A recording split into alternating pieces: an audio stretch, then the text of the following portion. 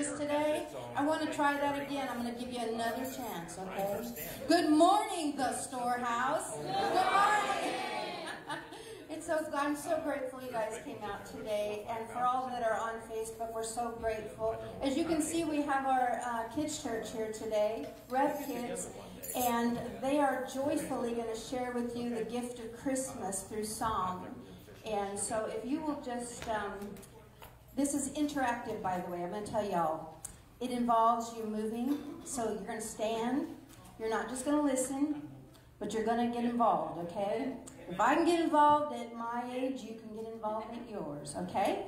So let's just worship the Lord with everything we have in us today, because today is the day that the Storehouse as a family worships the King of Kings, the gift of Jesus in Christmas.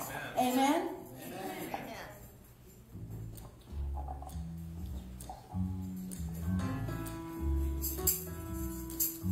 Away in a manger, no bread for the bread.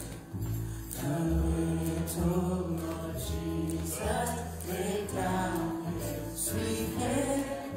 The stars in the sky looked down where he lay.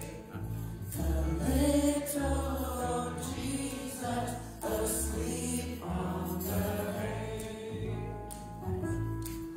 The cattle are lowing, the baby awakes. The little Lord Jesus, no crying he makes. I love thee, Lord Jesus, look down from the sky and stay by my cradle till morning. We're going to kick it up here. It's Christmas, okay? It's Christmas, the angels are singing, and I know the reason, the Savior is born. Yes, it's Christmas, the bells are ringing, and I feel like shouting, joy to the world. Be near me, Lord Jesus. Be near me, Lord Jesus. I ask thee to stay beside me forever and love me, I pray. Bless all the dear children in thy tender care, and fit us for heaven to live with thee there. It's Christmas! It's Christmas! The angels are singing, and I know the reason, the Savior is born.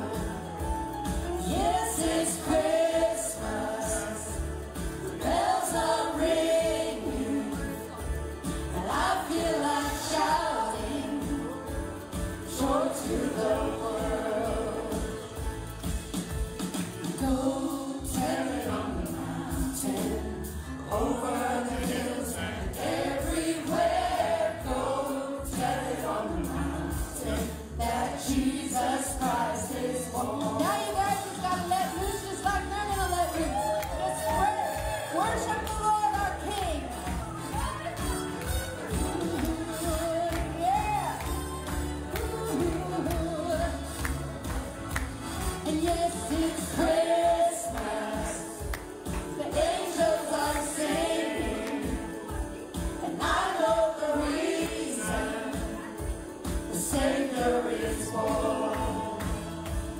Yes, it's Christmas, the bells are ringing, and I feel like shouting, joy to the world, joy to the world, joy to the world, joy to the world.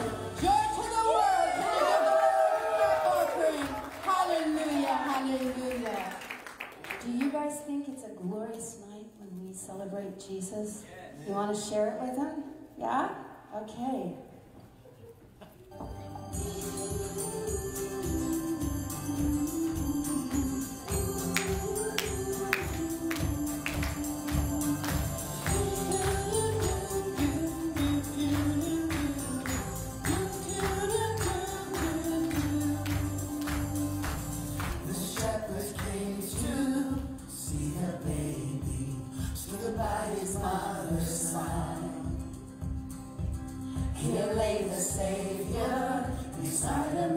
Oh, what a glorious night.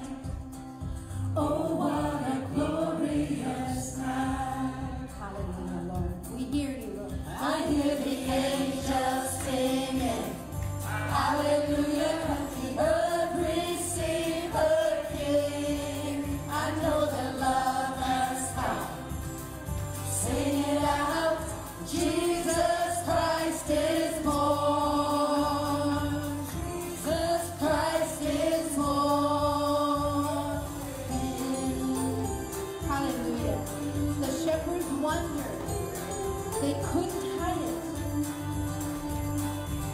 The shepherds wondered. They couldn't hide it. Told everyone inside. All were amazed when they heard that God came down on this glorious night. God came down on this glorious night. I hear the angels singing. Hallelujah, let the earth receive her King. I know that love has come. Sing it out. Jesus Christ is born. Jesus Christ is born. Yeah. Glorious. Glorious. Glorious. What a glorious night. Glorious. Glorious. What a glorious night. I hear the angels singing. Hallelujah, let the earth receive her King. I know that love has come. Sing it out. Jesus Christ is born. I hear the angels singing. Hallelujah, let the earth receive her King. I know that love has come. Sing it out. Jesus Christ is born. Jesus Christ is born.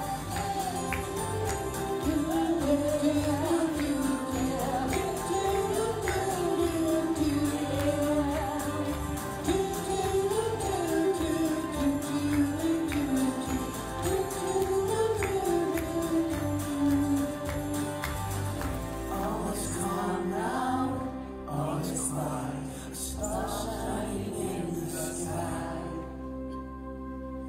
Below in Bethlehem, the King is sleeping. Oh, what a glorious night. Oh, what a glorious night. Hallelujah, Lord. Thank you that you gave us that gift. One glorious night. Hallelujah. It was a silent night and it was a holy night when the shepherds came to view the baby that was born to us as a gift and a Savior.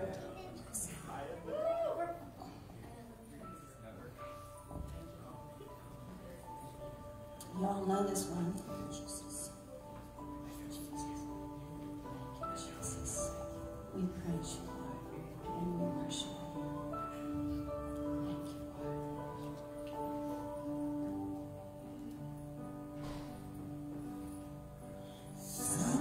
Silent night, holy night, all is calm.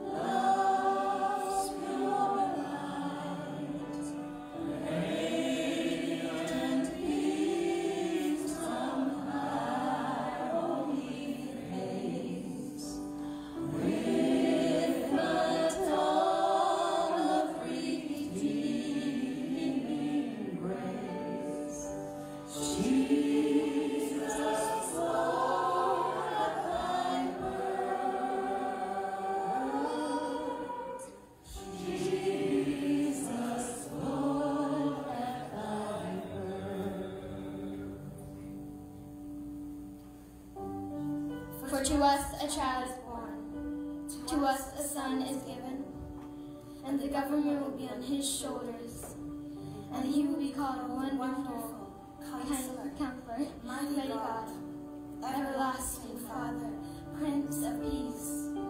Of the greatness of his government and peace there will be no end. He will reign on David's throne, and over his kingdom, establishing and upholding it with justice and righteousness from that time on and forever. The congregation said amen. Amen. Silent night. Silent night. Holy night. Shepherds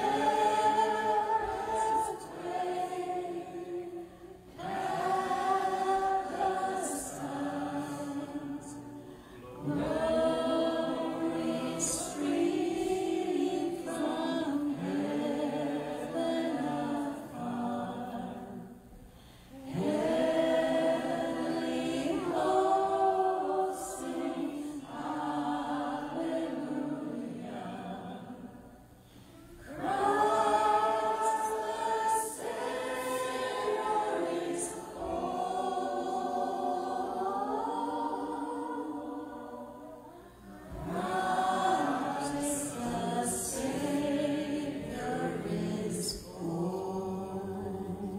Hallelujah, Lord. Hallelujah. We give you thanks. We give you glory. Can you say thank you to these amazing referees? Hallelujah. What a pleasure it's been to have them join us today. Hallelujah. And we all know that our King, he will reign forevermore. Amen. Hallelujah.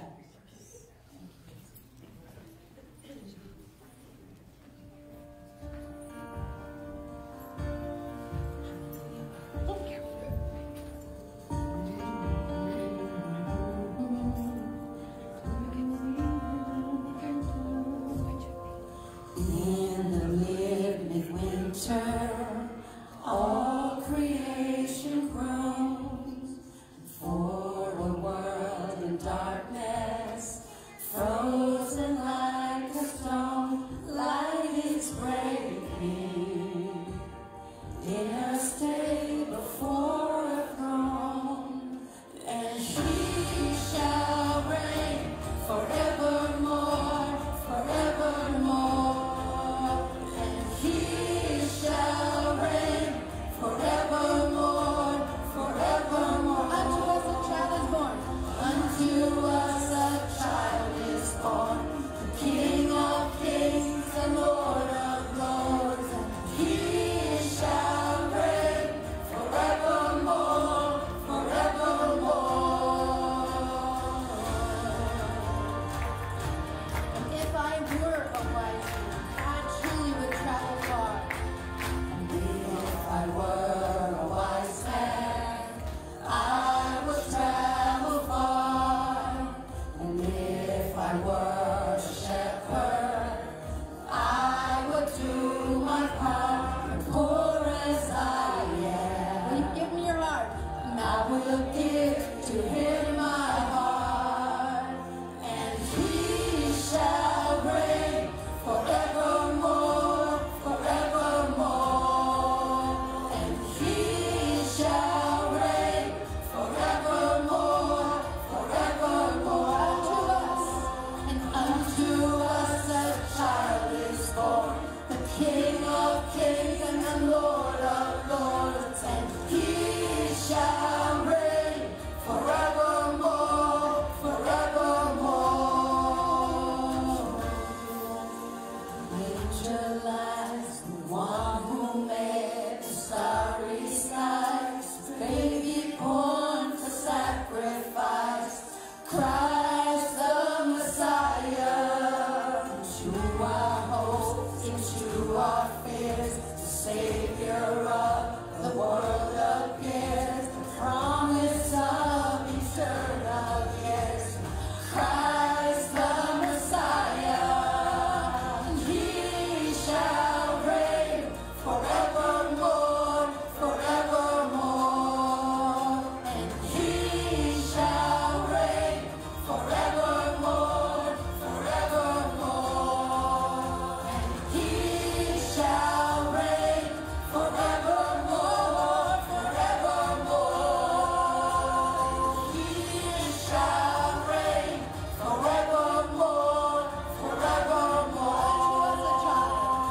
Unto us a child is born, King of kings and Lord of lords.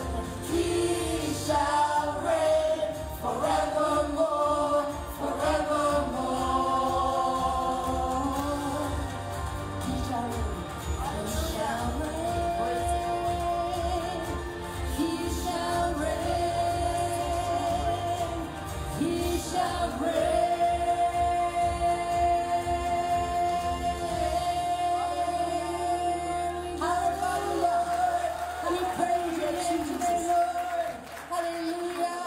Hallelujah, hallelujah.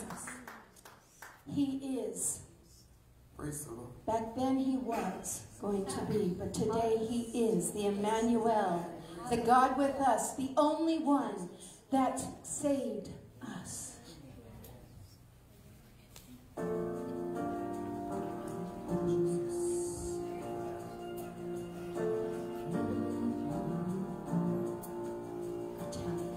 Go tell it on the mountain, the one that we've been waiting for, the King of our salvation, King of our salvation. Born on this day, our Savior Christ the Lord. Go tell it on the mountain, over the hills and everywhere, that we can be forgiven.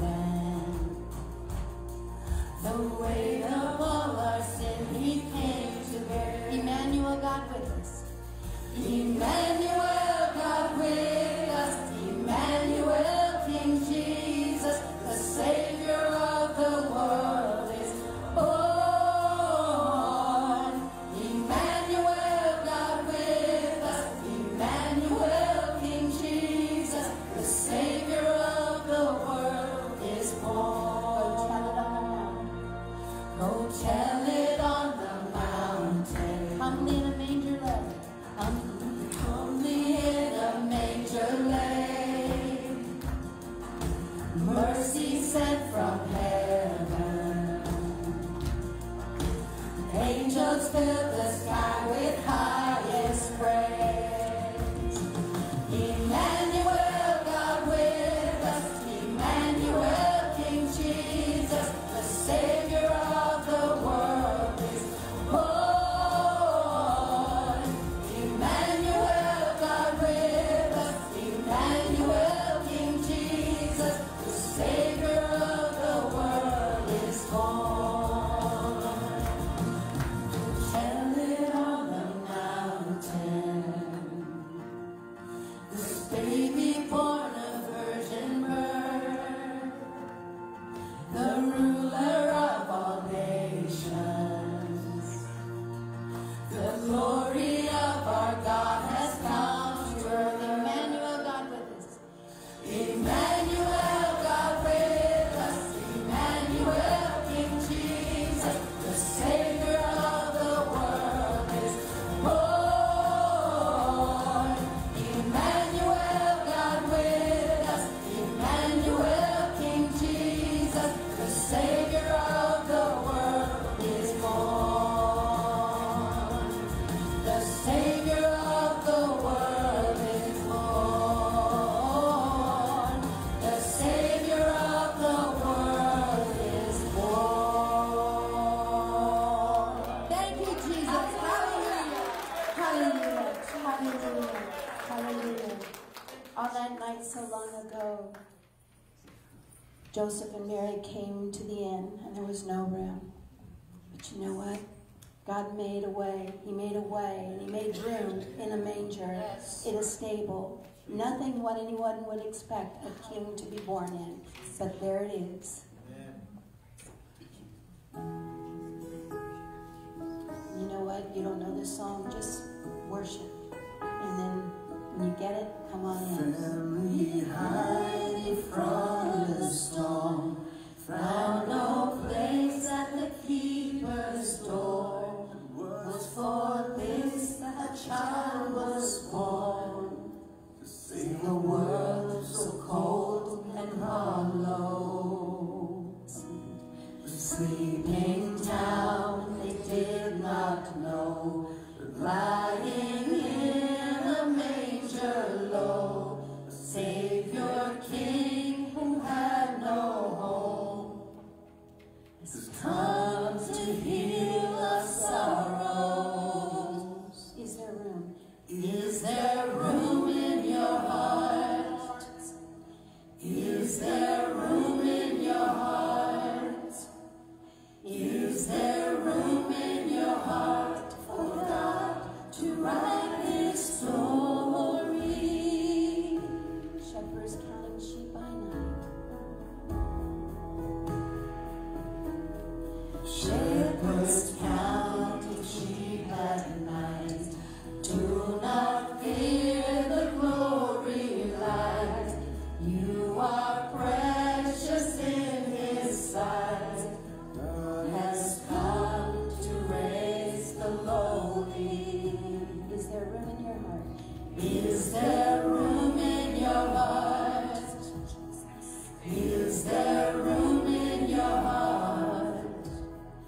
Is there room in your heart for God to write His story? You can come as you are. You can come as you are.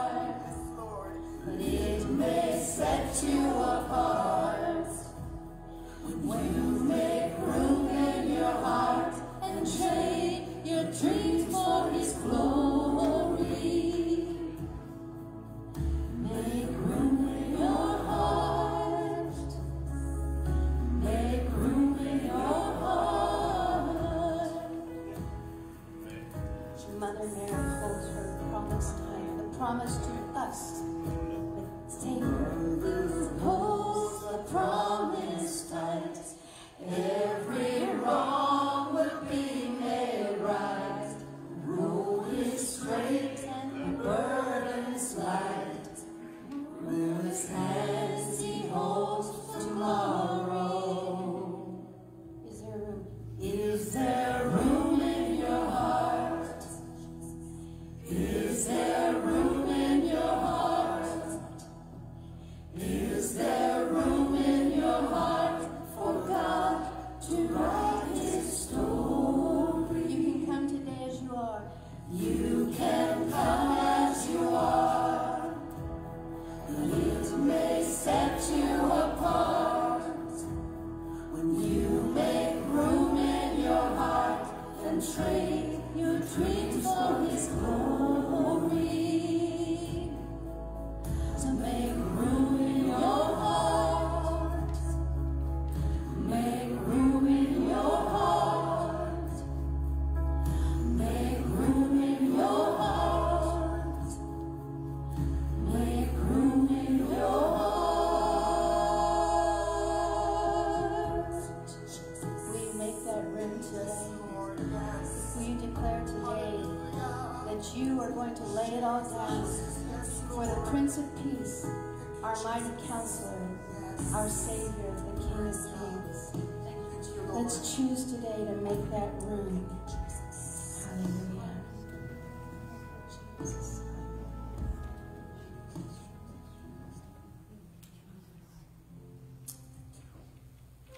I want you to press in today. Today, God gave us a gift. I want you to give Him a gift today. I want you to give the burdens that you're carrying today for your loved ones, for your family, for your city, for this nation. I want you to lay down your burdens today and give them to Him.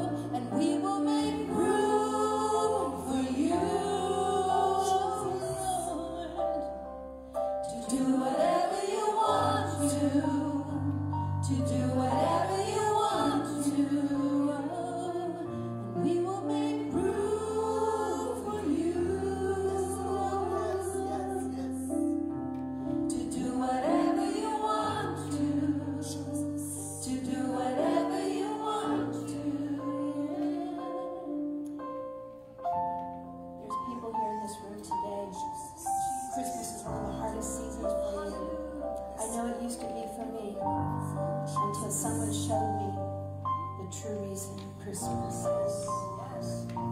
Today God wants to pour into you a gift. He wants to give you that freedom to worship Him today. He wants to give you that heart to worship Him today.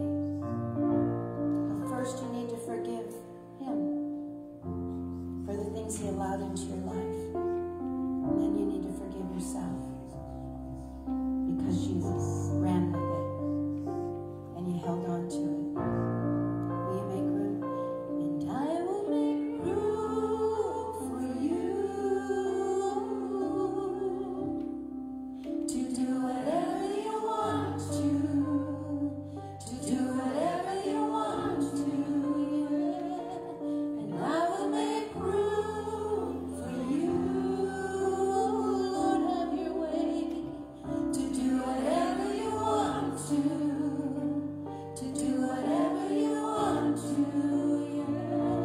And I will make room for you, Lord, to do whatever you want to. Let Him work it out of you today. Let Him work it out. You ready to shake up that tradition and that religion and get rid of it today? Because we're about ready to stomp on some ground today. You ready to stomp with me? Let's do this. Shake up the ground, all my traditions, bring out the wall. My religion, your way is better. Your way is better. Shake up the ground of all my tradition, break down the walls of all my religion. Your way is better. Your way is better. Shake up the ground of all my traditions, break down the walls of all my religion. Your way is better. Your way is better. I will make room for you. Will you make that room today? To do whatever you want to do whatever you want to, yeah. I will make room for you, Lord, to do whatever you want to do whatever you want to, yeah. Here I lay it down. Here is where I lay it down. You are all I'm chasing now. This is my surrender. This is my surrender. Here is where I lay it down. You are all I'm chasing now. This is my surrender. This is my surrender. Oh Lord, I surrender. Lord, I surrender. I make room for you, Lord, to do in me what only you can do. Only you can change me, Lord. So I make room for you, Lord. Have your way. Oh Lord, have your way. 'Cause we will make room for you, Lord, to do whatever you want to do whatever you want to, Lord. 'Cause we will make room for you, oh Lord, to do whatever you want to do whatever you want to.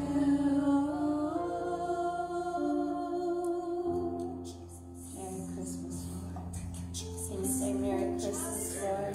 Praise the Lord. Merry Christmas, Lord. Hallelujah, Lord. We worship you, Lord, the King of Kings, the Lord of Lords, the great I am. We worship you, Lord. Our our Redeemer, our Savior, the soon-coming King. We worship you today, Lord. We worship you, Lord. Hallelujah. Oh, yes, we worship you, Lord, today.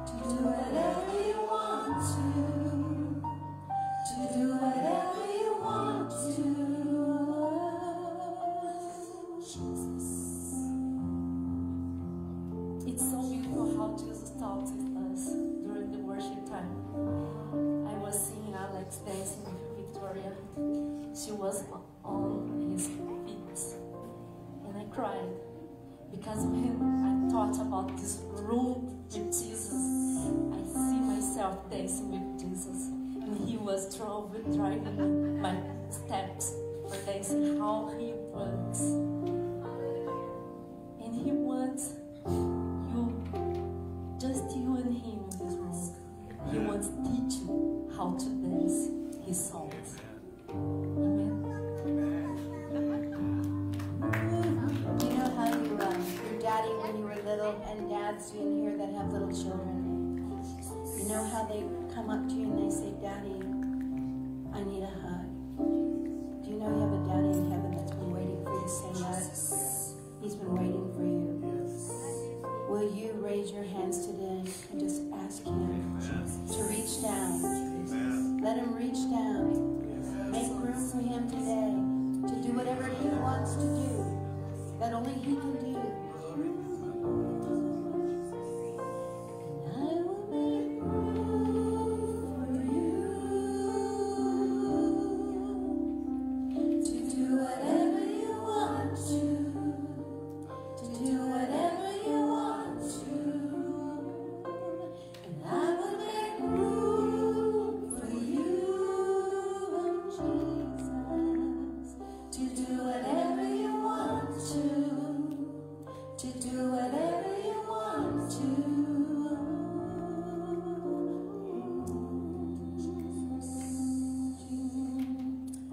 Hallelujah, Lord. We bless you today. Can you tell him you bless him today? Can you worship him? Praise your name, Lord. We glorify you. We glorify you, Lord. We glorify you. Life can get so tough sometimes, Lord. It can get so tough, so many things pressing in. But there you are, ready to take it when we're ready to give it. Thank you, Lord, so much. Especially this time of the season, Lord. We thank you for the extra measure of grace and mercy. The extra measure to love and allow ourselves to be loved, Lord. Because sometimes we put up a wall even to you. And for that, I'm so sorry those times, Lord. But I'm making room for you today. I'm making room for you, Lord. I'm making room for you. Thank you, Lord. Praise you. Can you sing a new song? Can you sing him a song? Tell him how much you love him. How great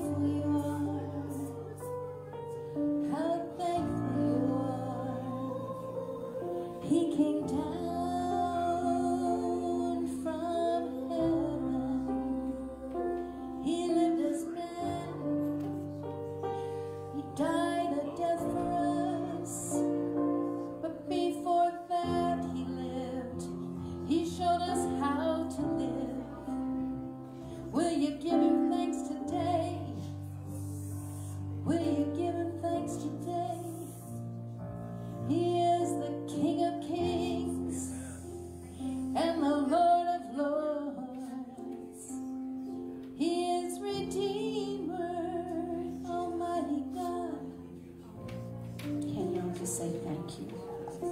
Sister Liza. He just wants a thank you. Pastor Can we say that our gift to him this year is going to be one of more of a gift of our heart, a gift to allow him to be intimate with us, because that's what he wants. Praise the Lord. I heard the Spirit of the Lord saying, I am here to make room for the desperate, to make room for the downhearted. He's saying there is nothing that's impossible with me. All things are possible. Just reach out to him and he will meet that need, that desperate need that you are going to God for. That desperate need that you are calling on him for. He said that he would make room for it today. Just give it all to him. God bless you. Amen. Thank you, Lord. Do you receive that today? Amen. Hallelujah. Hallelujah. Well, y'all did a wonderful job today, kids. We're so grateful that you're in here with us. You know, the elders were supposed to teach you how to worship the Lord, and I'd say that your peeps are doing a really good job of it, you know? Can you turn to your neighbor, and can you just say, Merry Christmas. Jesus is here. Hallelujah. Hallelujah.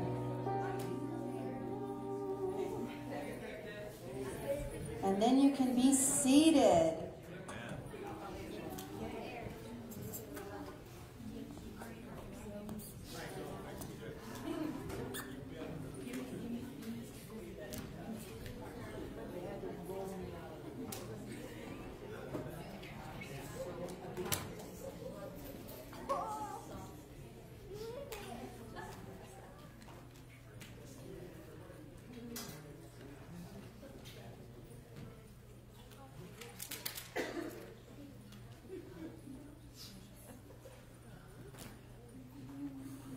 Well, good morning, Storehouse.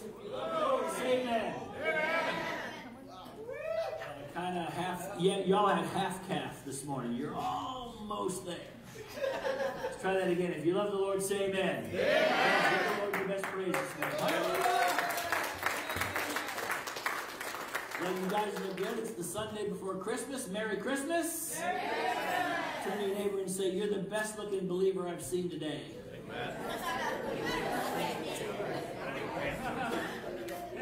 All right, we got a couple things to do today. Where did our microphones go? Like the wireless mics. Did we take it with us? Stop taking the microphones. Come on down. Hey, since you have the microphone, how would you like to? No.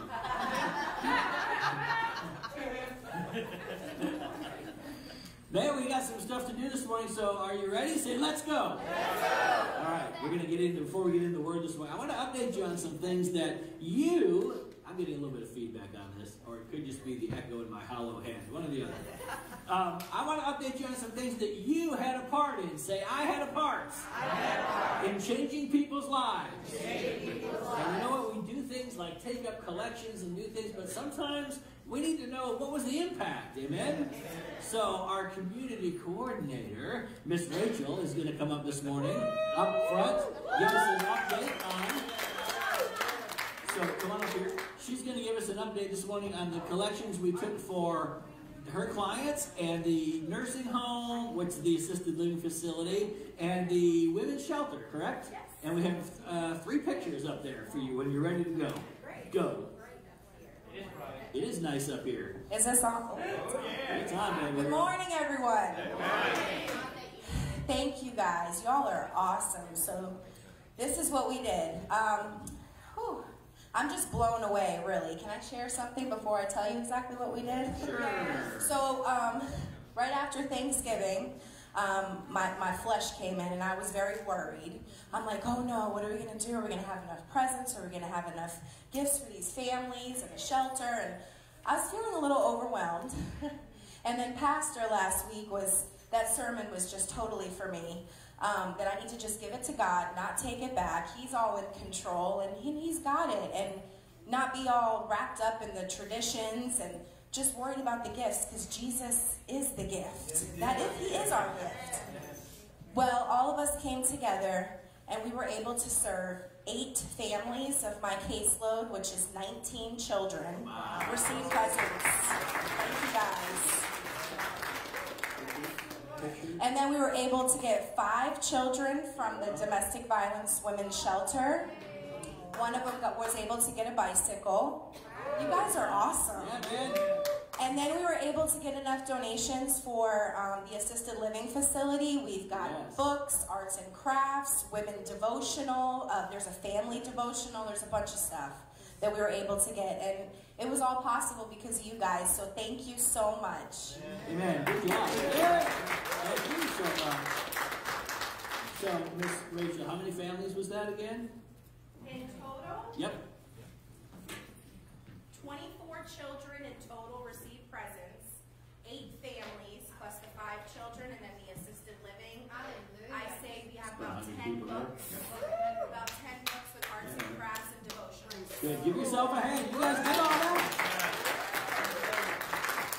So I just want to say that I think you're amazing, and I love the generosity of this church, and I love how you guys come together when there's a legitimate need, and you step up your game.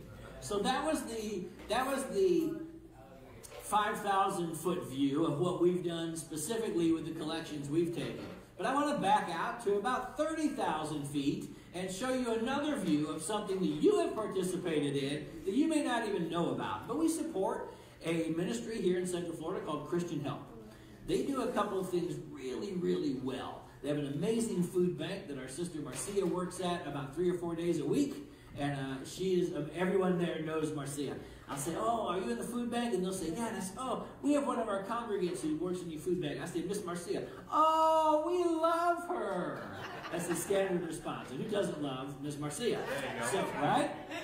So they have this amazing food bank, but they also have this entire administrative side that helps people learn how to write a resume, learn how to do a job interview, learn how to dress for an interview, go to job interviews, look for jobs online, and they do 5 job fairs a year in the Central Florida Fairgrounds.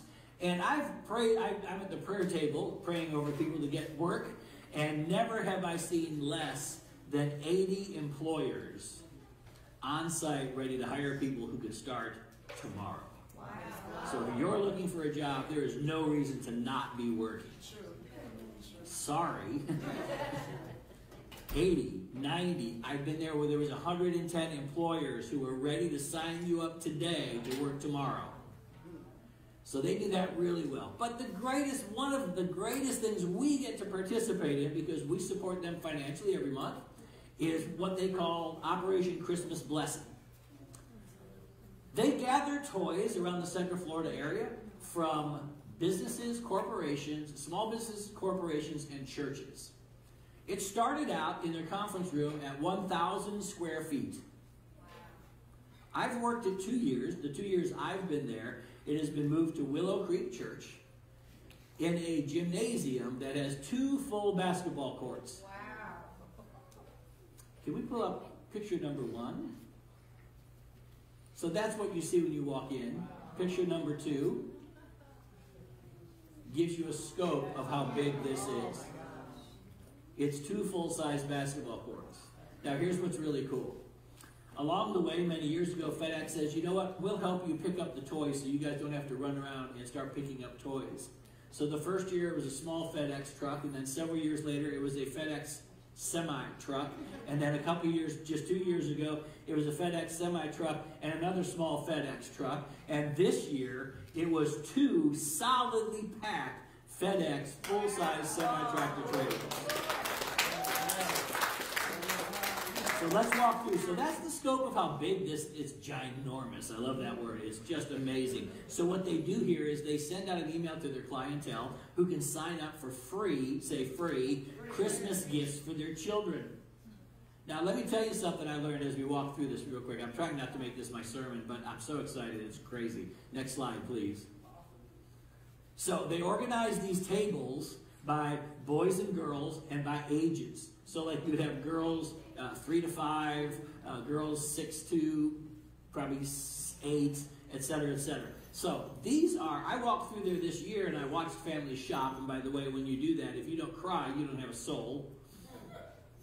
Because I cry every year. Because these are, let's go to the next slide and see if we can find some of these gifts. So you're getting a scope of how big this is. Next up, real games. Like real, these are not Dollar Tree items, that's my point.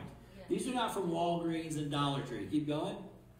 I'm walking around looking at these tables. Now, I don't know if you can see this very well, but there are scooters and Tony Hawk skateboards, and there is a whole kit for meteorologists and remote control toys. And this is boys like 6 to 8, and I'm thinking, this stinks, man. When I was 6 to 8 years old, I had a Slinky and Silly Putty. This is just not fair, right?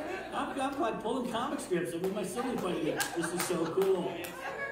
These guys are getting Tony Hawk, skateboard. I mean, these are top shelf items. Here's what's really cool. Families walk in, parents walk in, kids can't come. Next picture. So parents walk in, and they have this list, and they say, okay, we have kids from this age to this age. They get their own personal shopper that's an elf, so yes, we hand them off to genuine elves. And they have this basket that they're pulling with them, and another shopper who's filling up the basket. And as they walk up to every table, they say, which gift would your daughter like? So they're not just handing them a toy. They're selecting from these toys. It's just amazing how this works. Next picture. I want to give you a scope of, so those are the tables. Next picture. One more. One more. I couldn't stop taking pictures, man. Okay, so you get a shopper and an elf. Okay, the elf helps you select your gifts. The shopper pulls this wagon. Are you seeing this? Those are full-size 50-gallon construction 3-mil trash bags. And the only reason they use those, by the way, is so that when you take your gifts home, your kids can't see what's in the bag. They have thought out every detail on this thing. I'm telling you, they're killing it. Nobody does this better than what I've seen. Why am I telling you all this? 2 reasons. Number 1,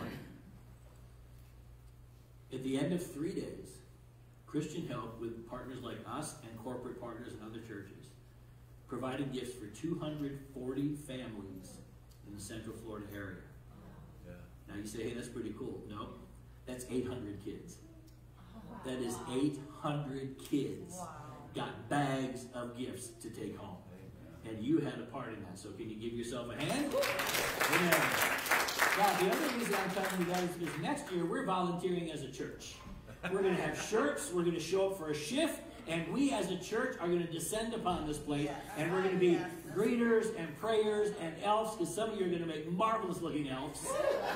And we're going to handle toys, and we're going to pack people up. And we as a church are going to represent the storehouse next year. So if that sounds like a good idea, say amen. All right, let's get on to the Word this morning. So you ready to receive the Word? We started. By the way, kids, you're dismissed. I know you got stuff to do. They're still putting the gifts together for the assisted living facility, so you're free to go.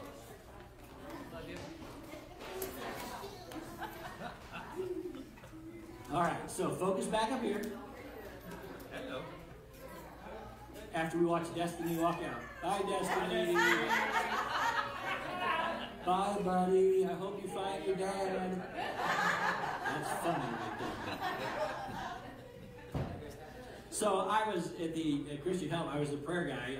I run the prayer team for the church, and the clients come through us first, and we pray for them. And my whole spiel is to make them feel really good. Is to say, hey, look, you ready to go shopping? And they'll say, yeah. And I'll say, well, come with me, because I'm going to introduce you. We have the world's greatest elves. As a matter of fact, they are genuine elves. And people are like, I'm like, no, they're so genuine, I'm pretty sure they had spaghetti and maple syrup for breakfast. And like, nobody got that joke. Y'all need to go home and watch the movie Elf, because he eats spaghetti and maple syrup for breakfast. And it's totally funny, and nobody got it, and I felt very dejected, and I needed a bag of toys. Last week we started a 3-part Christmas series, and called, let's put my slide up here because I need my remembrance, Christmas. See if you can relate to this. How many of your Christmas seems to be just a bit chaotic? Maybe some inconvenience and certainly some disruptions in your life over Christmas. If that's you, say amen. If that's not you, then congratulations, you are a Hallmark movie. Amen. But I don't think most of us have a Hallmark Christmas. So last week we talked about Mary and we learned her story. And imagine Mary is a 13 or 14-year-old girl. The angel visits her and says, "Hey Mary, how are you?" "Oh, I don't know, I'm scared. You're an angel." And the angel says, "Look, don't fear. I want you to know that the Lord has given you favor. And at 13 or 14 years old, guess what? You're going to have a child." Right? I'm like, what? I don't think so. And the angel says, "But don't worry about this because it's all ordained by God, and the Father is going to be God himself, and you're going to be impregnated by the Holy Spirit." And we just looked at what a marvel Mary's life was. She walked in obedience to the Lord in a life that was certainly disrupted by an unplanned, unforeseen pregnancy. This morning I want to go another different direction, and I want to look at Joseph for just a few minutes. I want you to think about this. Picture your typical nativity scene that you've seen in your mind years and years, maybe at a church or maybe in a play, and the typical nativity scene looks like this. There's, of course, baby Jesus in the manger, and next to him is Mary, and with Mary there's some angels probably in the background, and next to that on the ground there's some shepherds and probably some barnyard or farm animals. Maybe the wise men are there, which is really inaccurate historically because the wise men didn't show up till he was like 2 or 3 years old. But we throw them in the scene anyway. 2 years later.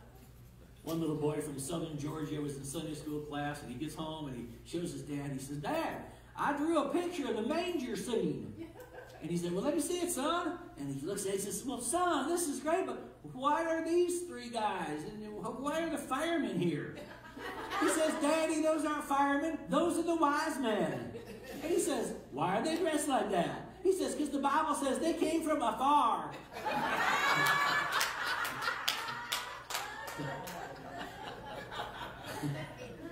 I was so hoping I could throw that in today.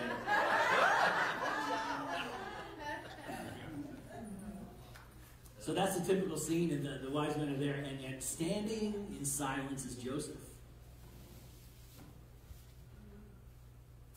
Can I tell you something this morning that you may not know? We never hear a word from Joseph in the entire Bible. Joseph stands in silence in this whole event. But you know what? I've heard it said that actions speak louder than words. And if that's the case, then Joseph is shouting volumes. Let's look at the scriptures this morning. Matthew tells us this. This is how the birth of Jesus Christ took place. When Mary, his mother, was engaged to Joseph, before they were married, she became pregnant by the Holy Spirit. Joseph, her husband, was a Righteous man. Remember those words. Because he didn't want to humiliate her, he decided to call off the engagement quietly. As he was thinking about this, an angel from the Lord appeared to him in a dream, and he said, "Joseph, son of David, don't be afraid to take Mary as your wife." Isn't it interesting that angels always appear, and at some point they have to tell us, "Fear not." Which means they're bringing crazy news, and oh, by the way, they're angels, which in and of itself would be a bit intimidating. He says, "Joseph, son of David, don't be afraid to take Mary as your wife, because the child she carries was conceived by the Holy Spirit. She will give birth to a son, and you will call him, because he will save his people from their sins." Say, hallelujah! Amen. Now all of this took place so that what the Lord had spoken through the prophet would be fulfilled. The prophet said, "Look, a virgin will become pregnant and give birth to a son, and they will call him Emmanuel." Emmanuel means God with us. When Joseph woke up, he did just as an angel from God commanded. And he took Mary as his wife. But he didn't have, with her. Got to keep it G-rated here. Until she gave birth to a son. And Joseph called him Jesus. I love this part of the Christmas story because I think of all the characters involved in the birth of the Savior, Joseph just doesn't get much credit. But I want to say one thing that's just not in my notes and totally off script, but let me point this out to you very quickly. Joseph was the exceptional stepfather. So stepdads, if you're here this morning, I want to encourage you, and I want to say thank you from your family and from myself. Because sometimes we are in blended families and we receive and bring children in, but receive them graciously. Children that are not our own, and you've stepped up and you've served as role models and guides and teachers and discipliners. That's a word. Disciplinarians, spankers. Oh, you can't spank anymore, Pastor. That's what's wrong with society. They need a good flip-flop. Ours was the wooden spoon and the fly swatter. To this day, our kids can't eat pancakes. Oh, Mom's got the spoon. No, we're just making pancakes. Calm down. It's okay. So thank you, stepdads, for stepping in and doing what God's called you to do and being the examples that God has called you to be. Can we give him some praise? So Joseph steps in. Now, I want you to think about this. This is kind of obvious, but remember this. Joseph doesn't find out that Mary's pregnant till after he's engaged, and oh, by the way, after she's pregnant. This is a life totally disrupted. He had plans with Mary. They were planning a life together, and she comes to him. Imagine this conversation. We're going to get to that in just a minute. But suddenly this whole world is turned upside down. But I want you to see 3 applications from Joseph's life this morning, okay, that I want you to take home. Application number 1. God honors righteousness. Amen. The Bible says this, but Joseph, her husband, was a Righteous man. That is the only description of Joseph we hear in the entire Bible. Man, if you put anything on my tombstone, I hope it's not, he really loved brownies. I mean, you could do that and it would be appropriate. It is accurate, if nothing else. But wouldn't it be great if you reputation, oh man, brother so-and-so, Pastor Eric, I'll tell you one thing I know about him. That man was not afraid to live in righteousness. What is righteousness? Here's what righteousness is, very simply. Righteousness is this. Righteousness is, look at me, consistently doing the right thing. Yep. That's it. Well, Pastor, what's the right thing? Before I answer that question, let me say this. Righteousness is cultivated. It's not instantaneous. You have to train your children to do the right thing. That's right.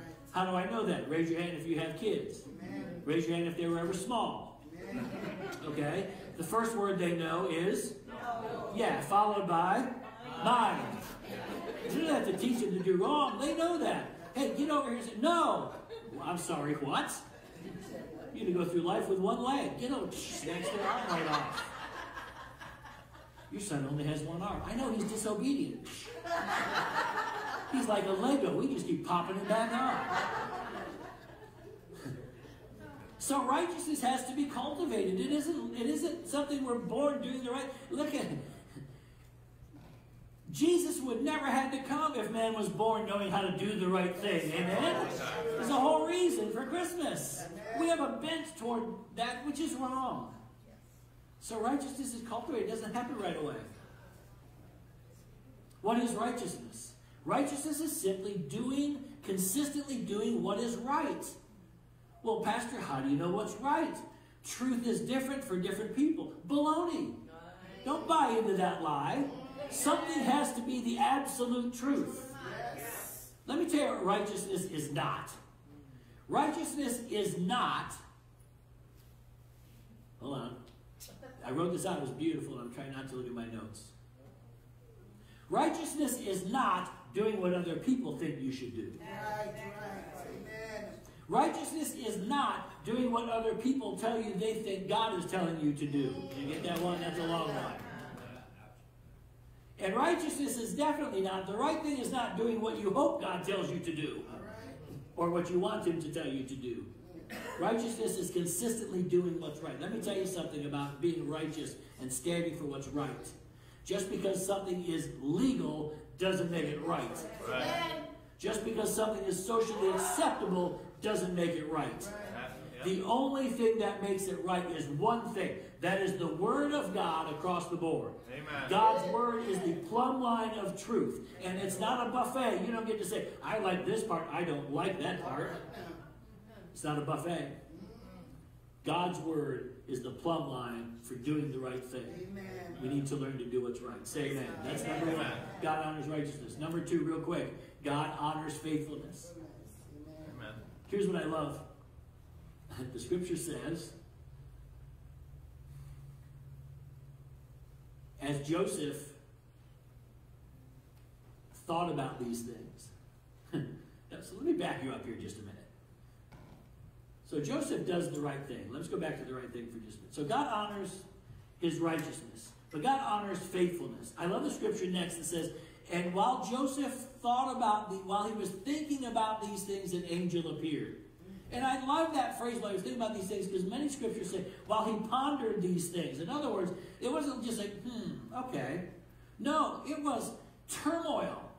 Can you imagine what's going on? Dave, his 13-year-old fiance, has just said, honey, dear, you know I love you. 2 words you never want to hear from your spouse. You know I love you, followed by, we need to talk. And you know, Joseph could have very easily managed this situation according to the law and been absolutely in the right. He could have simply sent Mary away in a very public divorce, but here's the problem with that. He would have exposed Mary to some very harsh and very real consequences. At a minimum, she would have been rejected by her family. At another level, she would have been rejected by society. Quite possibly, she could have been stoned to death for adultery. And if nothing else, think about this. Quite possibly, she could have been stoned to death for blasphemy. Why do you say that, Pastor? Because imagine this conversation. I'm sorry, Mary, you're what? And the father is who? Well, guys, it's going to be okay because the Father is God. No, that's blasphemous. So while Joseph is wrestling with all of this, in the Bible, some versions say, and while he pondered these things in his heart, that means that deep down inside, he's in emotional turmoil. He's thinking about these things night after night. This wasn't just a 5-minute thing going like, okay, it's going to be okay. No, he is just wrestling with this thing. And while he's wrestling with this, what happens? The angel of the Lord shows up to him and lays out God's plan. Can you say amen? Amen. So look, I don't know what you might be wrestling through today. Maybe there's issues in your life and turmoil in your emotions and your spirit. But may I say to you today, God has a plan. He has not forgotten you. Say amen. Amen. Matter of fact, let me be so bold to say this. Not only does God have a plan and he sees your turmoil, but he may very well have orchestrated the very circumstance you're in for his glory. Say amen. Amen. Remember the story of a small boy there. The parents' house caught fire, and the boy was in the bedroom on the 2nd floor. And in order for him to get out, he had to crawl out onto the roof. And his father is in the front yard, and his father saying, son, I need you to just jump. I'll catch you. And the son's like, there's no way I'm jumping, Dad. And he says, son, just, I will catch you. And the son said, Dad, it's so smoky here, I can't even see you. And the father says this, but I can see you. And that's all that matters. May I encourage you today to say that God sees where you are, exactly where you are, and that's really all that matters. And we need to operate in faith. That what we're going through today, while it is chaotic, while it is certainly perhaps inconvenient, and while it is a divine disruption, God sees you and he's here with you. Third point this morning, third application. Say amen. Amen. Thirdly, God honors obedience. Listen, so the angel comes, he lays out this plan to Joseph. He says, Joseph, don't put Mary away. He said, this is all of God. The baby's conceived of the Holy Spirit. Because you, guess what, get to be the stepfather of the Messiah. Yeah. But you know what? Joseph still had to make a decision. He still had to decide whether or not he was going to be obedient. See, here's the challenge in many believers' lives today, in churches today. Many of us know God's plan, which comes to us through the Word of God, say amen, amen. But we choose not to follow that plan. We have to choose to be obedient. We have to choose. Here's what I love about the Bible. You know, the Bible always puts faith and obedience together. You can't have one without the other. I can't walk in obedience unless I have some faith in God. I can't walk in faith unless I'm willing to be obedient to His Word. But here's the problem. Many believers read the Word and we say, well, okay. What does James say? James says if you look at the Bible and examine yourself and you walk away without changing yourself or allowing the Holy Spirit to change you, you have accomplished nothing. I'm getting to the age where all of the numbers in my little black book end in some form of MD. So now I have a pill for almost everything. And here's the thing. The doctor can prescribe something for, pick whatever your ailment is. I'm going to go by HIPAA and not tell you mine. Hair loss. No. If I'm prescribed medication and I take that medication home and I stick it in my cabinet and I never take it and I go back to the doctor and say, this ain't working. That's preposterous. But that's how we are in the Word of God. We crack it open, we look at it, we don't take it, we don't allow it to sink into our spirit, and we don't decide that what's right is right, and I'm walking in righteousness and faith, and I'm going to walk in obedience, because that is when the Lord can transform your life and change your situation. Say amen. So we need to learn to walk in obedience. Can you say amen? Amen. Here's the thing about walking in obedience. Walking in obedience is not always the easy way. Say amen. In fact, walking in obedience very often is the most challenging way because it's counterintuitive to how we want to respond. Are you with me? Yeah. What do you mean I have to go down and dunk myself in the river 7 times to get rid of leprosy? That doesn't make any sense. No. What do you mean you want me to walk and go see the priest as a leper? I'm not even allowed to see the priest as a leper. Jesus loves giving people instructions that don't always make sense, but if followed, have miraculous results. Yes. So our obedience needs to walk in faith, and our obedience isn't always the easy way. It's sometimes the most difficult way. Say amen. We're going to see this in the next scripture. Joseph has to move in righteousness, walk in faith, and make some very difficult decisions that are not the easy way. Let's go to Luke chapter 2. Say, we're almost done. Good, only one person said that. You know, never mind. Now, in those days, an order was published by Caesar Augustus that the whole world should be registered. In other words, there was a census. We're going to count everybody in the world, the known world at that time.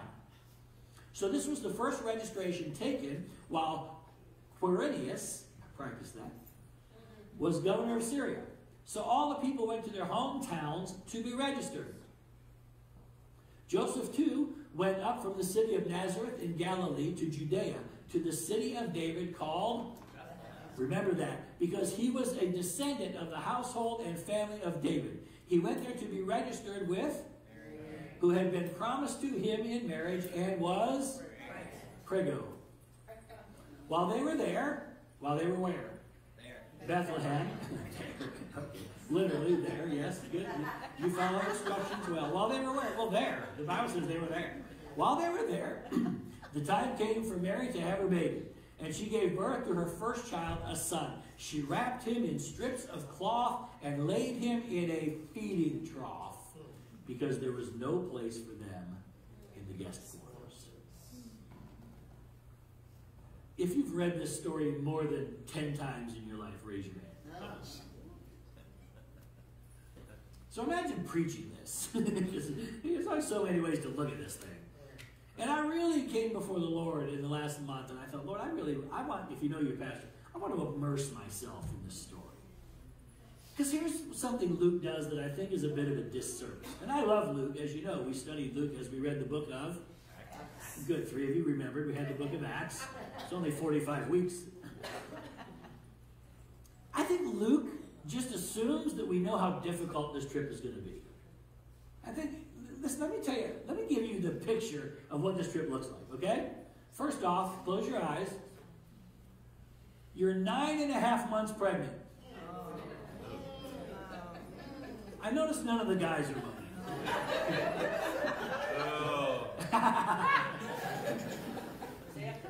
Okay, the equivalent would be, guys, you have a bad cold.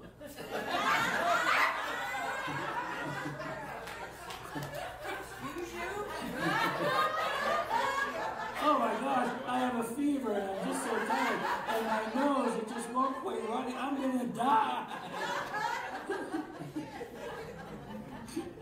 All right, back here now. Stay with me. So you got to catch this because it's important, okay? So this trip, I've studied the distance. It's about 90 miles from Nazareth to Bethlehem. Now, the average person at that time, and they're still pretty young, typically would cover 20 miles a day on foot.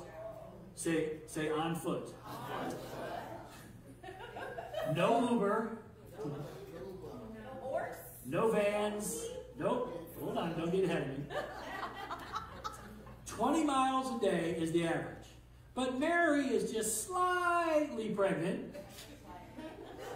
So let's figure that they're doing maybe 8 miles a day. So we're looking at a journey that is, catch this, approximately 10 days long. Hold on, before you moan. On foot, on a donkey, very pregnant, outside. You getting the picture? We just read this like, okay, they shuffled off to Bethlehem. Hey, we're here for the census. Oh, all right. We'll take the barn. Ta-da! Jesus is born. That's kind of how we read this. No. They've been trudging, by the way. The path from Nazareth to Bethlehem is one of the most dangerous regions in the Middle East. How do we know this? Because archaeologists have found signs, literally signs, that warn travelers, if you're going down this road, which was the edge of the forest next to the River Jordan, I believe, and the signs say if you're going down this path, you need to be aware. There are bandits, robbers, there are, listen, lions, bears, and wild boar. The entire journey. This is not, hey, we're jumping into our Toyota van and heading down to Bethlehem, everybody. Road trip, let's stop at 7-Eleven. We need snacks. By the way, their snacks consisted of, which they had to carry with them, because surprise, on the way down, there's no Chick-fil-A and Checkers. No, they didn't eat locusts, but good guess. Bread, oil and herbs, and probably some dried fish. Say, mmm. That's their 10-day meal. Water, there's no space, there's no place to stop and get water, so they had to carry their own water, probably in wineskins. So they are literally self-contained for the next 10 to 12 days. They're walking on roads that are inherently so dangerous that the government has posted signs that basically said, if you're going on this road, good luck, you're on your own, we're not responsible. And then they arrive at their destiny some 11 days later, and Bethlehem is overflowing with people because of the requirement of the census. So Joseph, being a man, didn't make reservations. Imagine that conversation. Honey, I'm sorry. I just thought there would be room. I know you're not okay with this. Stop telling me it's okay. It's not okay. I feel so bad. That was the first silent night. She didn't speak to him for days. Like silent night. I don't know if it wasn't holy till Christ came, but it was silent long before he got there. So they get there, and literally there's no room in any of the inns. Holiday Inn, Hilton, Sheraton, all of them, booked solid. So listen, this is the part the Lord showed me. I never thought about this. So they're moved to a cave, which is being used as a stable. Here's what I never realized till I was thinking about this. You know who's in that stable? Most of the animals from everyone else who traveled to Bethlehem by foot and by animal. We have this picture that the stable is just empty, and it's just Mary and Joseph and little Jesus, and they're there, and it's like, yeah, it's a stable, and it's really humble. That thing is, where did the animals go? If there's no room at the inn, all of those people brought animals to Bethlehem. All of those animals are in the cave, in the stable. It stinks. Literally. It's noisy. It's damp. It's cold. It's unfriendly. It's hostile. It's dirty. And it's not a place you want to bring a baby into the world. Somehow they managed to clean out a feeding trough. There was probably several. They cleaned one feeding trough out and they made a bed for their son. And Jesus comes forth. It's interesting that the census calls them to Bethlehem because the word Bethlehem means city of bread. Isn't it interesting that the Christ child who would later become the bread of life is born in the city of bread? So I'm putting myself in this situation, and I'm not the best traveler. Ask my wife. Please don't. Heard that laugh? Joseph and Mary show up, and if it were me, I'd be thinking, I kind of blew this. I didn't make reservations. I didn't make arrangements.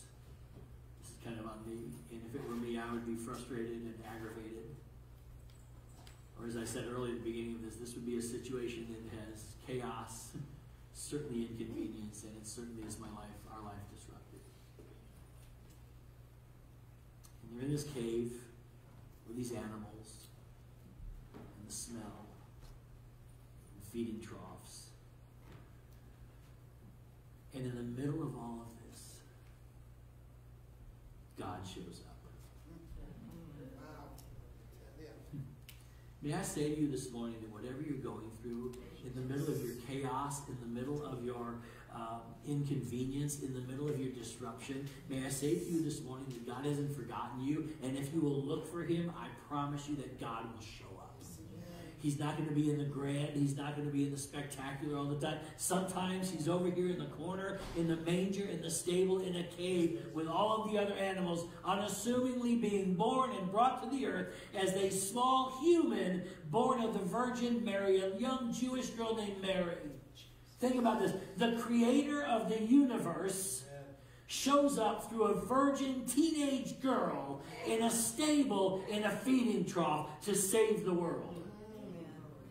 He didn't come in with trumpets blaring on a horse and waving a sword. He said, in order to save man, I must become man, because only a sinful man can save, or a pure man can save sinful man from the consequences of their sins. Say amen. Amen.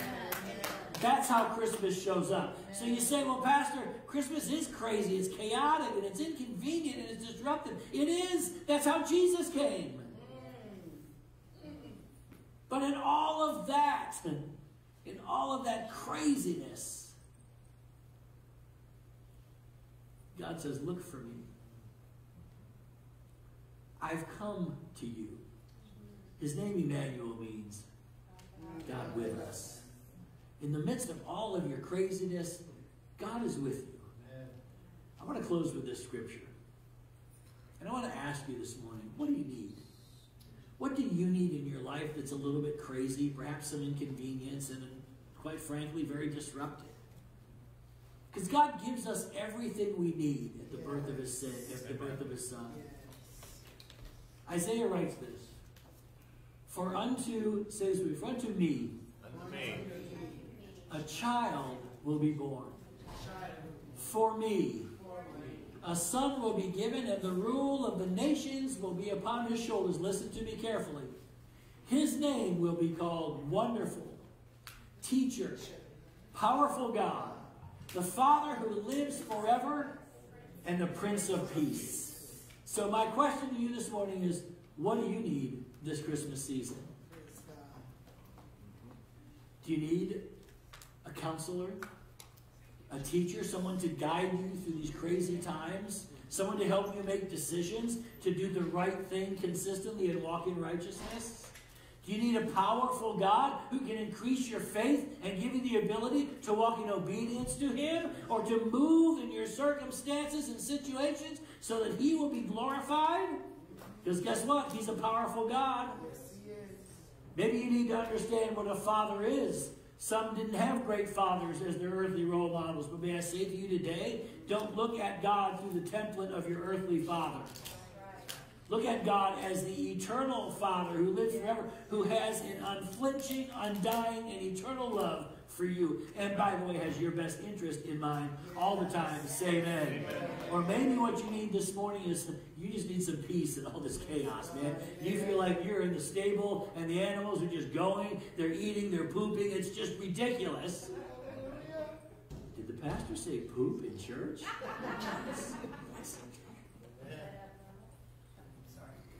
And maybe what you need is for God to step in and be with you and be the Prince of Peace. And you say, son, daughter, I see what you're going through.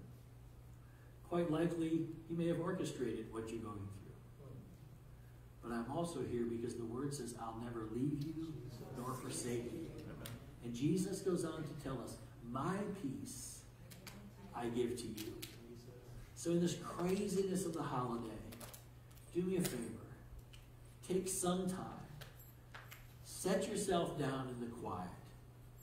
Find some cave somewhere, virtual, not real, and say, Father, I need to know you're with me. I need Emmanuel through this season. Can you do that? Say amen. Amen. Let's pray. Father, this morning we thank you for your goodness. I thank you for your word this morning. Thank you, Lord, that you are all things to us, whatever we need this morning. If you're here this morning and you have questions, or you would like some prayer, or you're in a place where, you know what, Pastor, I just need God to break through this morning. In all of this craziness and chaos, I need to know that God is with me and loves me this morning. If that's you, would you raise your hand? Thank you. Yes. Father, we thank you this morning. Give us the assurance, Lord, and the confidence and the affirmation that you love us enough that you've given your Son for us. Be our Prince of Peace this morning. Be our wonderful counselor. Be our Father, Lord. Be our healer this day. As we walk in righteousness and obedience, bring healing to lives this day. We praise you this morning for the gift of your Son, our Savior, in Jesus' name. And everybody said, amen. Give the Lord some praise this morning. All right. Real quick, we're only going to show one slide, and that is our text slide. So if you're a first-time guest, and I think we have some faces in here I haven't seen this morning, do me a favor, text the word new to the number on your screen. It's going to ask you a couple questions. That's simply so that we can follow up and say, hello, we loved having you this morning, and see if there's any way we can serve you today. So if you would do that, that would be great. The rest of the announcements, we're going to just roll on the slides because you've seen them. If you would stand with me, we're going to take up offering as we dismiss this morning. I want to say thank you again for all you've done to help so many families across our county and across Central Florida. There's 4 ways to give. You can tithe envelopes are in the seats. You can use the app on your phone. You can go to the church website, which is thestorehouse.church. You can text GIVE to the number on the screen. If you're watching us live stream, God bless you. Thank you for our virtual family. We love having you on board. Leave us a note. Just say hi. Let us know where you're watching from and how many of you are in your watch party. If you would do that, we would love it this morning. I'm going to ask and put my friend on the spot.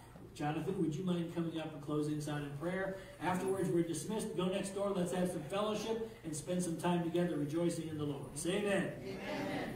Heavenly Father, we just come to you this morning. We just enjoy your presence.